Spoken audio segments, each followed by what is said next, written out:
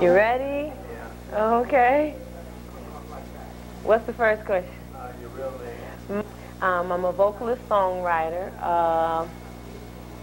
Let's see. What I have to do with the play. I wrote a song that's going to be used in the play concerning the relationship with Smiley and Crystal, I believe, where Crystal is talking to one of the other actresses in the play about why she wasn't, good enough. What's wrong with her?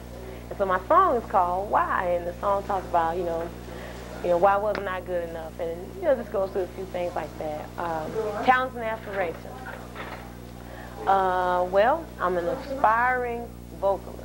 I want to, I am pursuing my my career, my singing career. This is my personal manager right here.